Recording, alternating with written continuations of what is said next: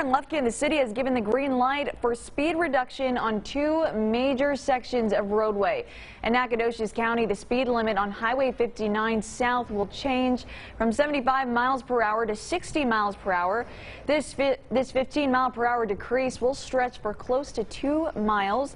There will also be two smaller road speed changes along FM 353 in St. Augustine County and Highway 87 in Shelby County. The decreases come after looking closely into traffic and safety concerns right here in East Texas.